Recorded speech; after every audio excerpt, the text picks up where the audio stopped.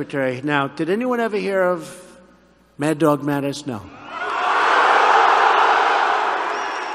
He's doing a great job. Chairman of the Joint Chiefs of Staff, General Fighting Joe Dunford. You know Fighting Joe. Air Force Academy. We've done them all, or we're doing them. So we'll see you guys very soon. The Secret Service. But today, and I hate to say veteran of the 3rd Marine I'm proud to say that we have several really tough Marines serving in our administration. So not only John Kelly, but we know him. Defense Secretary. Now, did anyone ever hear of administration is stacked with Marines because Marines are the kind of people you want. He's doing a great job. Chairman of the Joint Chiefs of Staff. You don't ever want to be on the other side. General Fighting Joe Dunford. You know Fighting Joe. Air Force Academy. The Marines are the first direct battle and the first to fight. The Secret Service. Marines never give up. Never give veteran of the Marine and never ever surrender. We have several really tough Marines serving in our administration. So not only John Kelly, but we know him. Defense Secretary. Now, the USA. And as your Commander-in-Chief, just like every president before me, I have no greater comfort than knowing I can have absolute faith in you. In 1918, when foreign military aggression threatened our way of life, we called on the Marines. Marine Sergeant Dan Daly urged his men through those horrible trenches with the courageous battle cry that you all know very well. Do you want to live forever? That was the question, and that was the cry. In 1945, when we needed someone to scale the cliffs and to plant the flag on a rugged mountain peak, in Iwo Jima, we called on the Marines. In 1950, when setbacks loomed in Korea, although we're doing a pretty good job with Korea right now, and hopefully something positive will come out of it. Hopefully something very positive is going to come out of it. We'll see. And we're prepared for anything, right? We always have to be prepared for anything. But I really believe something very positive could happen. Great for Korea, North and South, and great for the world, and great for this country. So when it loomed in Korea, and when we needed warriors who would fight against all odds in the chosen reservoir, we called on the Marines, the legendary men of the Frozen Chosen. In 1962, when America needed a man to board a rocket, launch into space, and orbit the Earth for the first time, we called on a Marine, the one and only John Glenn. The legendary acts like these, of sacrifice, courage, of heroism, are the proud legacy of the United States Marines. Can be very proud. Your heritage drives you, your heroes inspire you, and your actions immortalize you in the pages of American history, incredible history. And every day you push yourselves to new heights of excellence and new depths of courage, keeping America safe, America strong, and America free. You honor your duty to your country. Now we must honor our duty to you. For too long, the men and women of the United States Armed Forces have been asked to do more with less. You've borne the costs of underinvestment and deferred modernization, and also deferred maintenance. You've endured longer and more frequent deployments. You've spent countless hours fixing and maintaining old equipment. You have fewer ships than we should, fewer planes than we should, and you have fewer of you than we should. Today, I am very pleased to report that all of that is changing, and all of that, as you have seen, is changing quickly.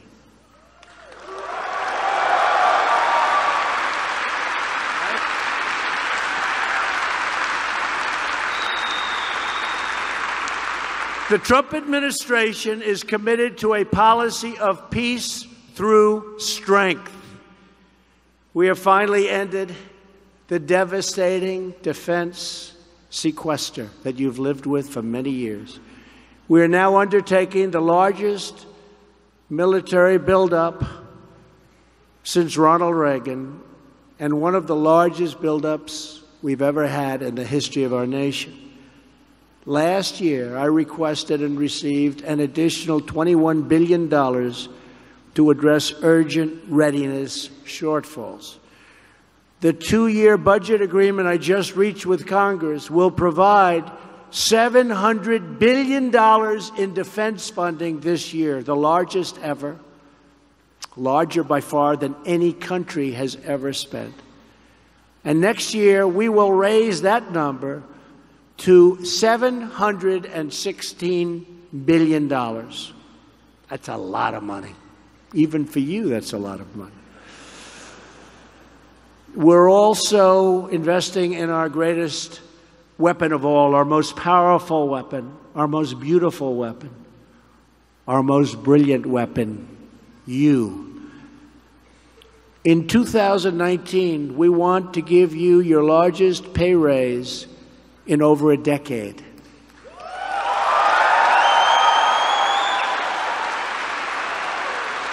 You deserve it. You deserve it. You deserve it. And we're building new F-35 Joint Strike Fighters, and we're going to send them right here to Miramar along with lots of other fighters and lots of other weaponry like we've never had before or sent before. They'll be sent also all over the world. And I understand some of you, really great pilots, could use some new CH-53s. Is that a correct statement? You want to see some new ones? Huh? That's the group. Well, you're getting them, okay? You know, you're brand new, right off the line. We're getting a lot of great stuff. I'm happy to report that in the near future, Miramar is getting brand new CH-53K King Stallions, the big ones you're getting. They'll be sent soon. They're coming. They're being made. We're also modernizing our nuclear capabilities and rebuilding our nuclear infrastructure. We're investing more money than we have ever done before because we have to be so far ahead of any other country. It's a capability we never even want to think about using, but we have to be prepared. And in a nuclear front, we are so far and will be so far ahead of any other country. We have no choice. We've increased investment in hypersonic weapon systems by 50%, and we're accelerating development of hypersonic system that can fly 5 times the speed of sound. That's pretty quick. In space, the United States is going to do Colonel Glenn proud. We are finally going to lead again. You see what's happening. You see the rockets going up left and right. You haven't seen that for a long time. Very soon we're going to Mars. You wouldn't have been going to Mars if my opponent won. That I can tell you. You wouldn't even be thinking about it. You wouldn't be thinking about it. My new national strategy for space recognizes that space is a warfighting domain, just like the land, air, and sea. We may even have a space force. We'll develop another one. Space Force. We have the Air Force. We'll have the Space Force. We have the Army, the Navy. You know, I was saying it the other day because we're doing a tremendous amount of work in space. I said, maybe we need a new force. We'll call it the Space Force. And I was not really serious. And then I said, what a great idea. Maybe we'll have to do that. That could happen. That could be the big breaking story. Look at all those people back there. Look at that. Oh, that fake news. Oh.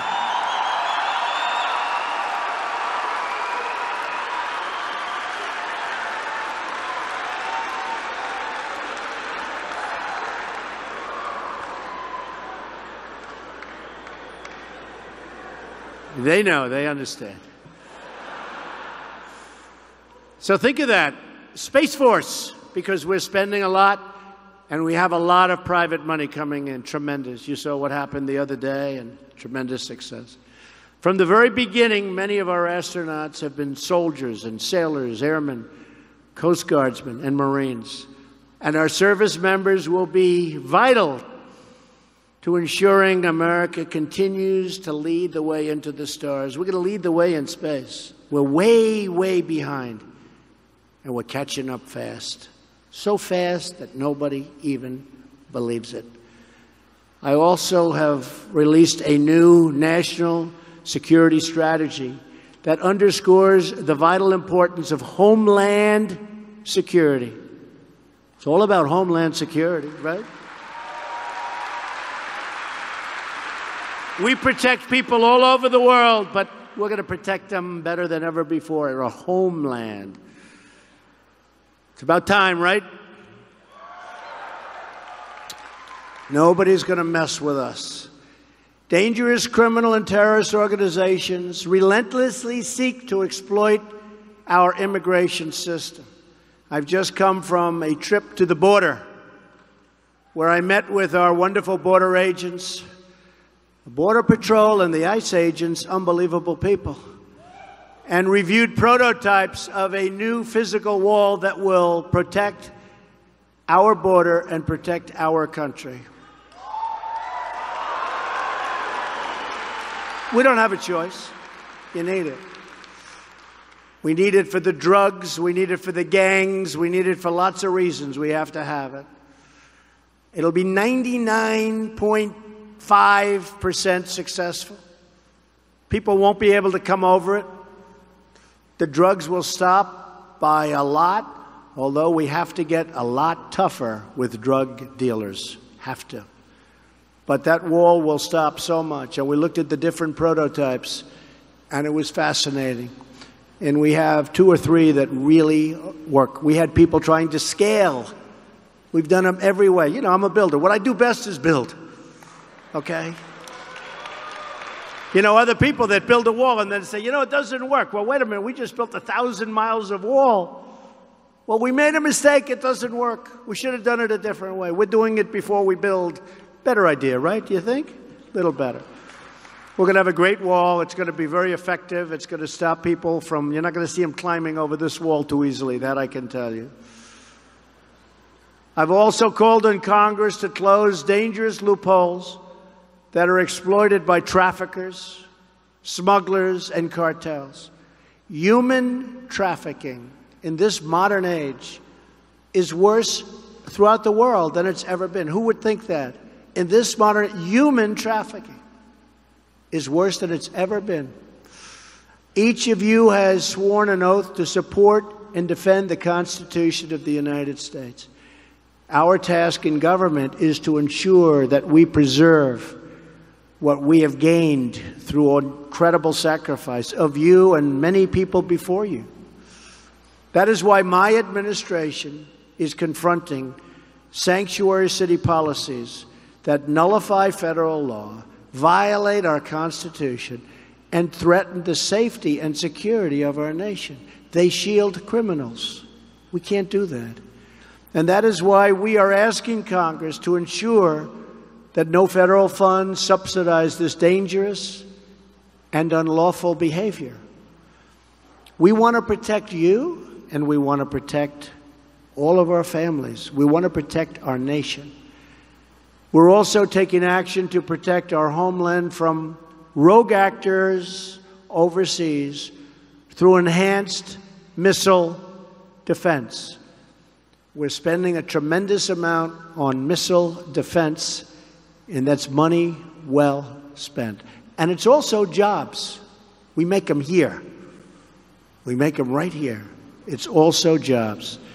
We're adding new interceptors, improving sensors, and advancing radar capabilities by many, many times.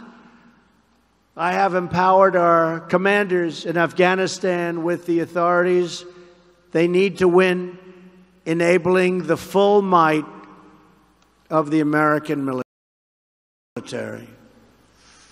The coalition to defeat ISIS has now liberated almost 100% of the territory previously held by these terrorists in Syria and Iraq.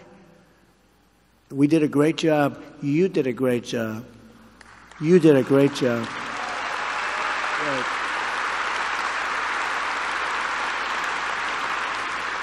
They would have been around for a long time, and they were getting bigger and stronger, and you saw it. And we knocked the hell out of them. We knocked them. I want to say a special thanks to all of the men and women from the 3rd Marine Aircraft Wing, Miramar Air Station, and stations across the San Diego region, especially the 2 Miramar-based squadrons who have just returned from deployment. The Death Rattlers and the Greyhawks. Where are you? Right? Good. It's a good-looking group. Good. That's great. Thank you. Great job. Your service has been extraordinary. We won't let up until ISIS is completely destroyed. ISIS never thought this would happen. They never got hit like this. We took off the gloves. In 1 year, we did more damage to ISIS than other administration, a certain other administration did in many years.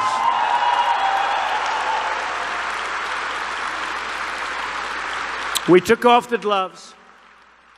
We're also working with allies and partners to block Iran's path to a nuclear weapon and confront its sponsorship of terror and bloodshed all around the world. Everywhere we go in the Middle East, it's Iran, Iran, Iran. Behind every problem is Iran. Well, we're dealing with it in a very serious fashion. One of the worst deals I've ever seen was the Iran deal. $150 billion we gave them. For what? With your skill and your bravery, I know that the United States military will forever remain the greatest fighting force in the history of the world. And we're making it now with $700 billion and $716 billion the following year. We're giving you the tools that they were trying to take away from you. So important. And the Marines, as always, will be the tip of the spear.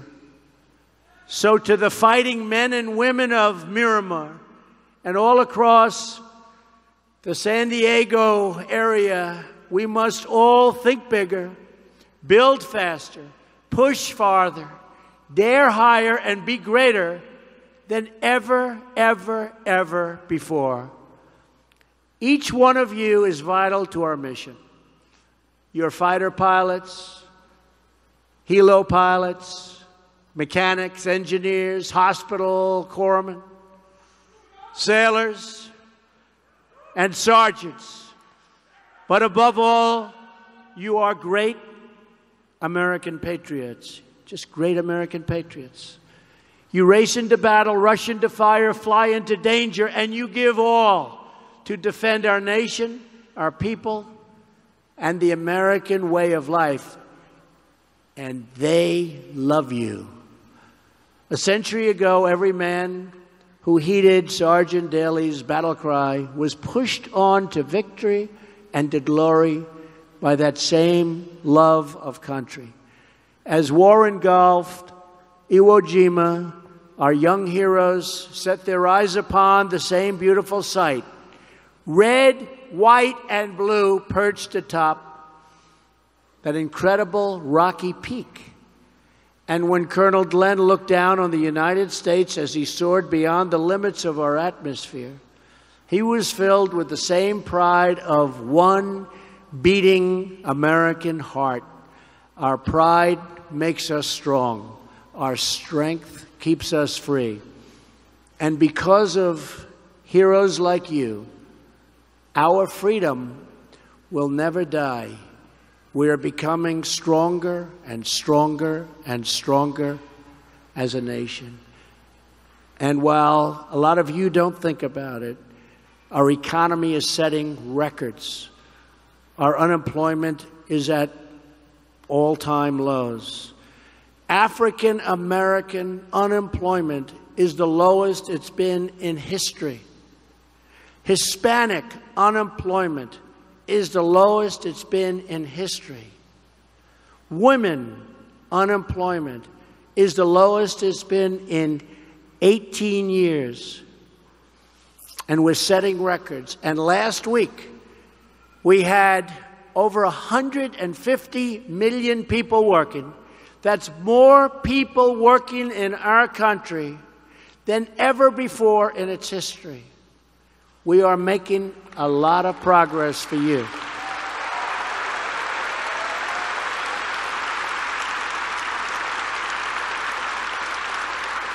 And all across this nation, we pray for our country, and we thank God for our United States Marines. Today and every day, we pledge to remain always faithful. It is an honor to be with you. You are very, very special people. Thank you. God bless you. And God bless America. Thank you. Thank you very much.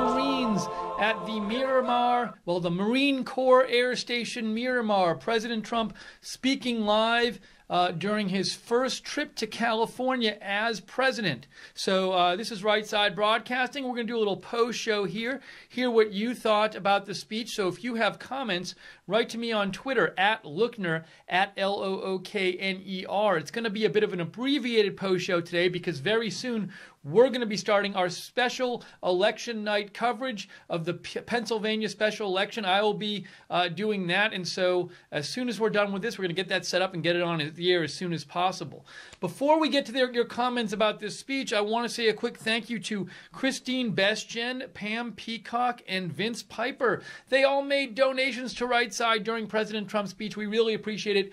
Your donations are what keeps us on the air. That's what allows us to bring you an alternative to the mainstream media, to cover all of President Trump's events, including the rallies and other events as well, like the election coverage tonight, all kinds of different news events. So we really appreciate your donations because that's what keeps us on the air.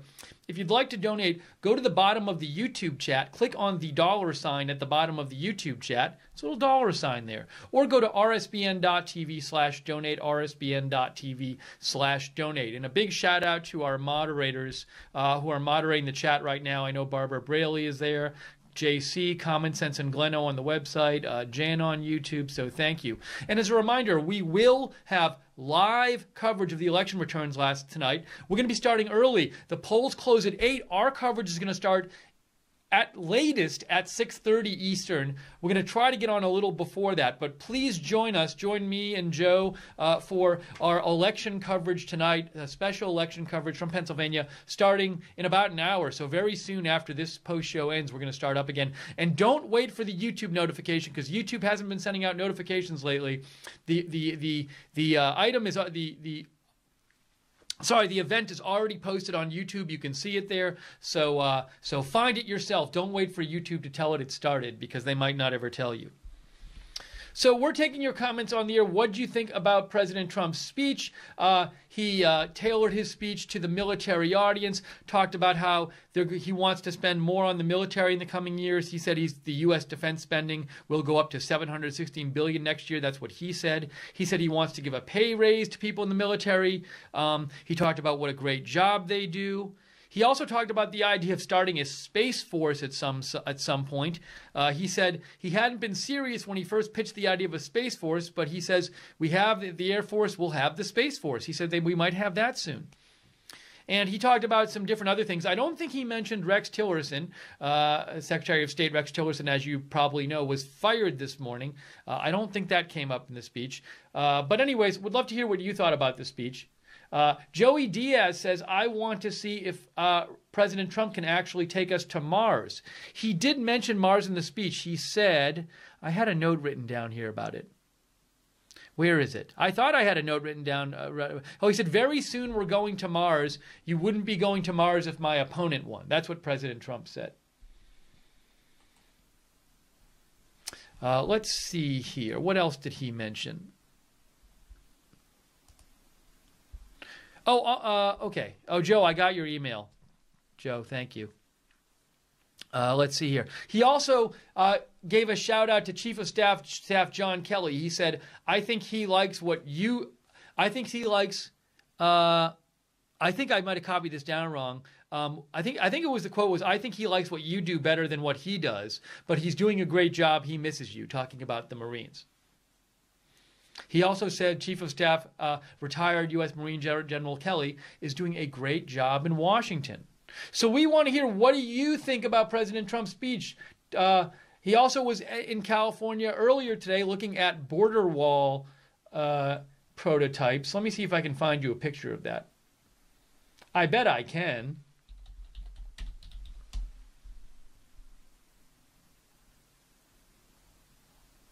I thought I could.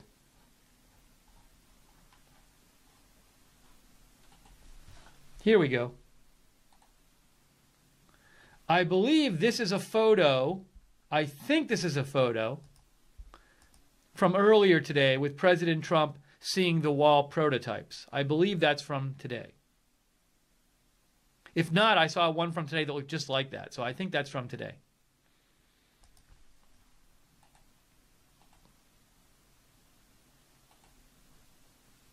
And he's also going to be hosting a fundraiser tonight, President Trump, in California.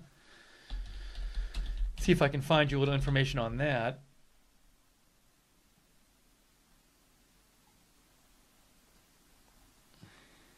Oh, here it is. I actually found. It looks like Kenneth Vogel posted this photo of the invitation. So you can see it says, Invitation Evening with Donald Trump in Beverly Hills. This is not cheap. Round table, entire round table is $250,000. Photo op, $100,000 per couple. Dinner, $35,000 per person, or $50,000 per couple. So that is a fundraiser tonight in Beverly Hills for President Trump.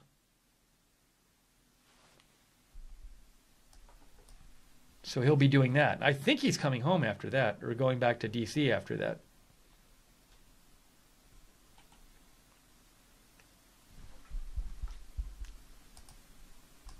So we're going to be on a few more minutes here, and then I'm going to get off the air to do prep for our live special election coverage, Pennsylvania election results. We really hope you join us for that.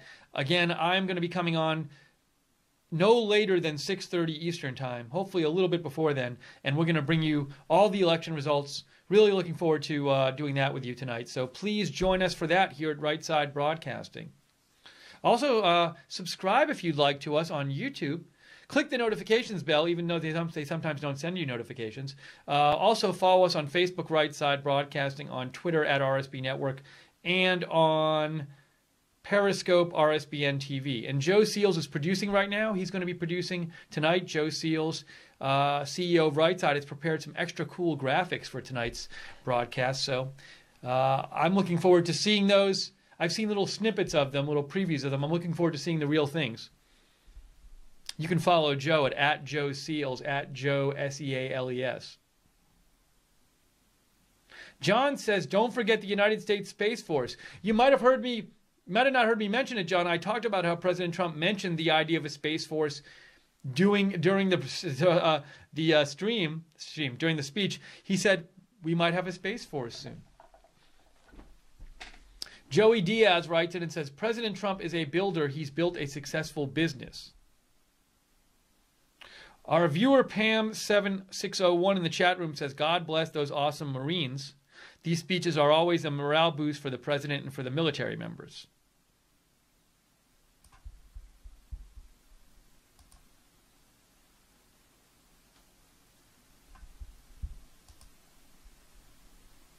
Joe Churko wrote and said, please remind your audience, this is what Joe Churko wants you to email your senators to build the wall. So that's a message from our viewer, Joe Churko. He wants to encourage you to email your senators to build the wall.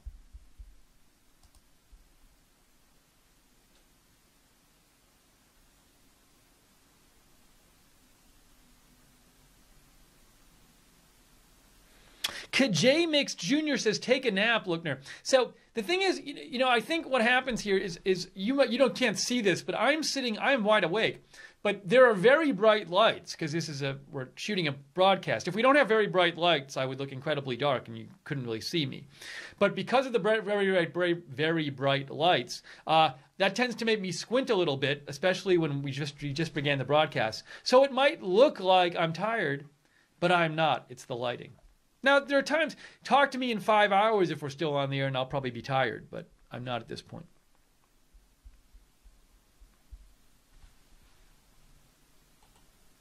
Okay, I'm going to give the last call for comments. We got to get off this. We got to end this broadcast in a couple minutes just so I can go with Joe and prep for the special election coverage. So last call, if you have comments, message us message me on Twitter at Lookner, at Lookner. And also, again, thank you so much to those who donated during the broadcast. We are viewer supported. That's how we can bring you coverage. That's how we can provide you an alternative to the CNN and the Fox and the MSNBC, how we can go to the rallies and bring you the whole rally and interview people before and after the rally, and cover stories in depth, like we spent a bunch of time on the Austin package bombings yesterday, way more than I think the mainstream media did. But we can only do that because you donate to us and you support us. So if you want to donate, go to the bottom of the YouTube chat, click on the $ sign at the bottom of the YouTube chat. Even small donations are welcome. Or go to rsbn.tv/donate, rsbn.tv/donate.